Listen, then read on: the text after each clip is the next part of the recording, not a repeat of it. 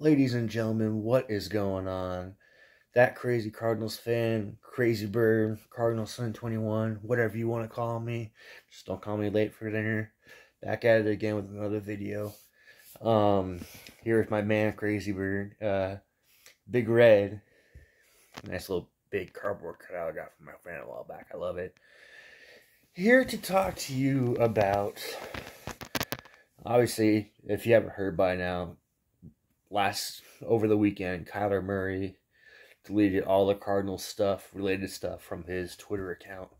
And obviously, that's alarming. That's incredibly concerning, because usually when that happens, it means something poop hit the fan at some point with him and possibly Bidwell and Khan. There are all these rumors going around saying, oh, they're going to trade him. I'm hearing the Eagles are dropping a bunch of assets to try to get him. A false rumor going around about the Falcons getting him and whatnot. But we all know this is the last year of his rookie deal.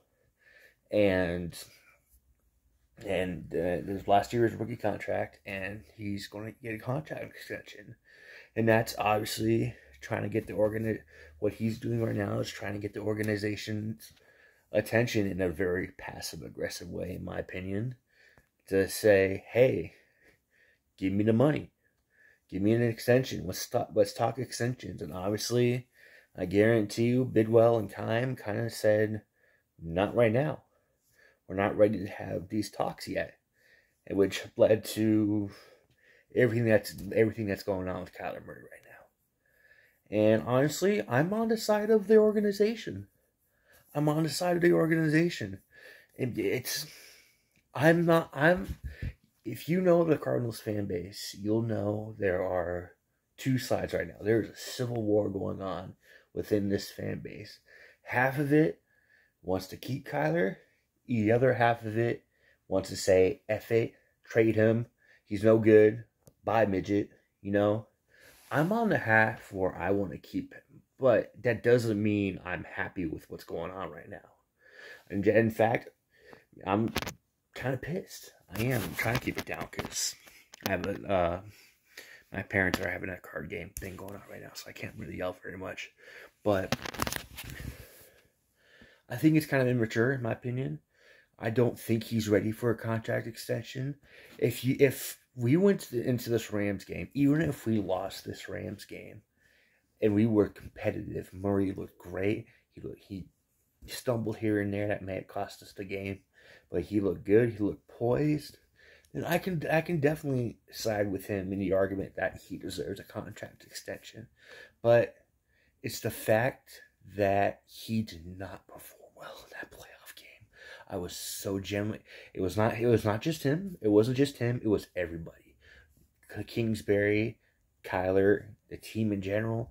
They did not look like they didn't even look like they wanted to be there. They were just all content. Like, oh, we made the playoffs. You don't need to try hard. This is as far as we want to get. And basically said, screw it. We'll show up, but we won't show out. You know. I am in the realm of saying that he does not deserve a contract extension. Not yet. I want to see him do well.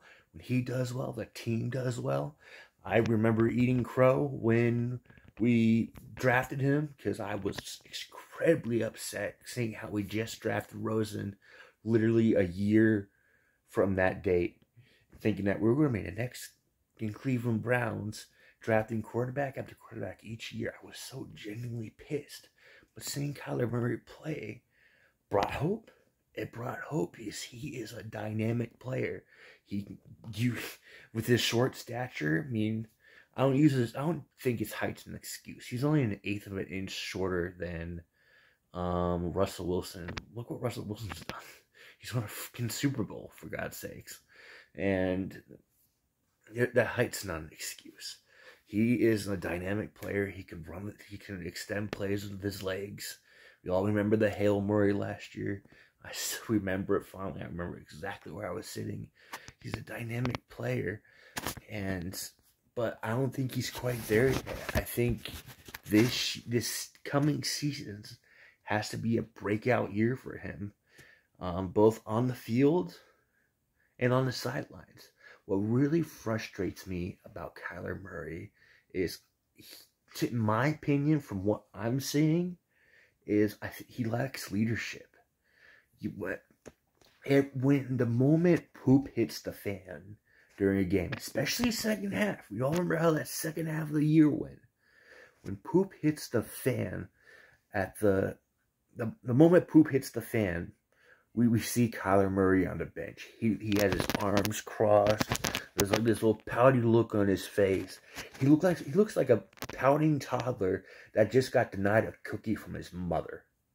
It's sad. It sucks. Because when stuff like that happens, you see other elite quarterbacks. Joe Burrow. I can say Joe Burrow because he's in the Super Bowl now. Lamar Jackson, Tom Brady of all people, even, God help me, Aaron Rodgers. They're up there. They're walking back and forth along that sideline and talking to their teammates, encouraging them, telling them what they expect, and we'll get them, we'll get it done next time. This is what we're going to do different. Encouraging, motivating. You don't see that with Murray, and that's incredibly alarming. He's very, what's the word? It's not self-centered. He's very to himself, and that's frustrating. You don't see that amongst elite quarterbacks in the NFL. He lacks leadership, and when you're the quarterback in a professional football team, you're supposed to be a leader, at the very minimum one of the leaders, and that's incredibly frustrating. From what I'm hearing, I get my info. I listen to, for those who are in the Valley and I'm a Cardinals fan like myself, I listen to 98.7. I listen to Burns and Gamble. I listen to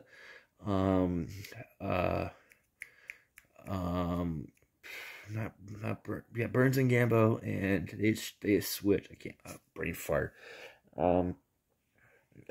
Bigley and Murata. Now they're on the morning shows, and I get a lot of my points from them. They're spot on.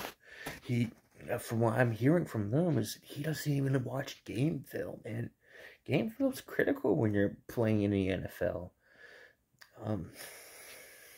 It's frustrating.